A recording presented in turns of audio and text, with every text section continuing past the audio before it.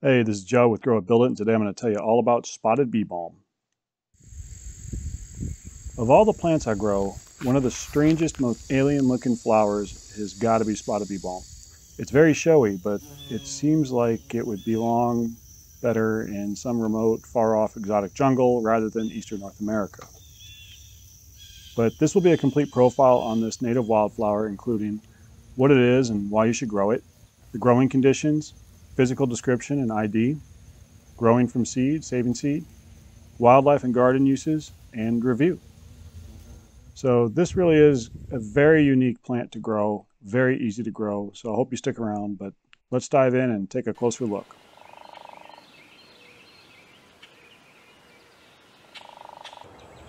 All right, so what is Spotted Bee Balm? Spotted Bee Balm is a native annual to short-lived perennial wildflower native to Eastern North America. The primary range is east of the Rocky Mountains. I've had plants live for just a single year and others that lasted 3 or 4 years, so it won't live long, but it is quick to establish from seed, which we'll talk about later, and it does self-seed a little bit. Scientifically, it's known as Monarda punctata, and it's a member of the mint family. It will grow 2 to 3 feet tall in optimum conditions and bloom in late summer to fall. It serves as a valuable nectar and pollen source during that time for numerous different types of pollinators. Why you should grow it. Beauty. The blooms of this plant are complex, intricate, and just beautiful. Individual tubes that are white or yellow with like speckled reddish dots on them are similar to other bee balm flowers like Monarda didyma or fistulosa, but these blooms are just so much more complex to me. And being arrayed up the stalk instead of just at the end of the stalk makes it even more interesting. The next reason is that pollinators absolutely love it. This is a very popular plant with bees and butterflies. It also serves as a larval host for several butterflies and moths. And that would include the gray marvel and the raspberry perosta. You can generally find about 3 to 6 bumblebees buzzing around my patch when it's blooming. And also, if you're enjoying this video, please click like and give me a thumbs up. It really does help my channel out, and I really do appreciate it. The long bloom duration and timing. So this flower is going to start blooming in mid to late summer, which for me is about mid-August in zone 6, and it'll be very showy for about 2 months. But if you have a number of plants, you'll still probably have some blooming even a month after that. I normally do. So you can have a pollen and nectar source for pollinators for up to 3 months. So the plant you see here is still providing pollen and nectar, and it is November 15th, 2020. So I had 3 months of color from this thing. It is very easy to grow from seed. Spotted Bee Balm is one of the easier flowers to grow from seed. It's quick to germinate and establish, and you can grow hundreds of plants from just a couple bucks worth of seed. Drought tolerant. So this is naturally found in very sandy soil.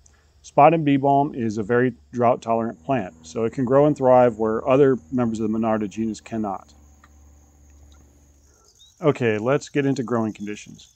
But before I forget, this entire video does exist as an article at our website, growitbuildit.com. So if you look for a quick reference later, you can go there. I'll have a link below, just put it in your favorites. But for growing conditions, Spotted Bee Balm can grow in full sun or partial shade. The more sun it receives, the taller and showier it will be. It has to have well-drained soil. It is susceptible to root rot and can't tolerate wet or constantly moist soil. Any form of loam or sandy soil can be suitable as long as it drains well. Okay, so physical description and IDing this plant. It's going to grow 2 to 3 feet tall in optimum growing conditions and like spacing of 2 to 3 feet. It'll be a clump of leaves with stalks that rise up, and the leaves will be along the stalk. Being a member of the mint family, it's going to have a square or 4-cornered stalk. The color of the stalk will be green to reddish purple, and it'll have little tiny white hairs on it. For leaves, they're going to be opposite or paired along the stalk. They'll be kind of lanceolate shaped, and about 3 inches long by 1 inch wide, and they're going to have very serrated edges. It'll be big serrations as well. Now the flower is the most interesting aspect of this plant. There's going to be several whorled flowers that wrap around the stem, and they're arrayed along the stalk. So they're very colorful with pink to purple leaf bracts. That's the leaves hanging down at the bottom. They kind of transition from one color to the next, to green. And the individual flowers are tubular, similar to other members of the Monarda genus, and they're going to be kind of cream colored or white or yellow in color, and they'll be dappled with red and purple dots. The spotted appearance is kind of where it gets its common name from. But the blooms are so complex to look at and describe and just beautiful. Blooming generally lasts about 2 months, where the plant is very showy. If you have a whole lot of plants, you can get a total bloom duration of longer, because some will start earlier than others, which that's what usually happens with me. The root system of Spotted Bee Balm is a short taproot with some fibrous roots, but unlike other types of bee balm, this one does not spread by rhizomes at all. It has no rhizomes. I've never seen it. I've been growing it for several years. And you can see these roots here. There should be some evidence of that. It mainly just spreads by seed. Okay, so how to grow Spotted Bee Balm from seed. It is very easy to grow. There is no pre-treatment required for the seed. It can be direct sowed on the surface of soil after last frost. What I do is I take a container with moist potting soil and I scatter the seed right on top. The tiny seed of this plant needs light to germinate, so you're just going to press it into the surface of the soil. Then I will put it in a location that gets morning sun and afternoon shade, and I will only water with a pump sprayer or a hand sprayer just to mist it so I don't wash any seed away. Germination will happen within 2 to 3 weeks. Speaking of seed, it's very easy to save seed from Spotted Bee Balm. Just like other members of the Monarda genus, the seed are going to be contained in these little tiny tubes that were the flowers. So about 3 to 4 weeks after blooming, get a big paper bag and carefully cut the stalk below the blooms, holding the stalk upright so that you don't tip it sideways or upside down until it is safely over your paper bag. And that's because the seed may fall right out of those tubes if you turn it sideways, and you would lose all the seed. But let it dry out in the paper bag for another week or so in a cool, dry place, and then just take the seed heads off the stalk and put them into a plastic container with a lid and shake them up. After you've shaken it for about 30 seconds, pour the mixture directly through a kitchen strainer onto a paper plate to remove some of the chaff, and you will have the seed. And here's the seed. It is very tiny. But once you've got the seed, you can store it for about a year or two in a Ziploc bag or an envelope. Ziploc bag if it's truly dry though. And store it in a cool, dry place out of the sun. Okay, so how fast does it establish? Well, since it's a very short-lived perennial or annual, it's going to bloom the first year in my experience. Even if it's just in a little 4-inch pot, you can have it bloom in a 4-inch pot. So if you plant it in May, you're probably going to have blooms by September, so you don't have to wait very long.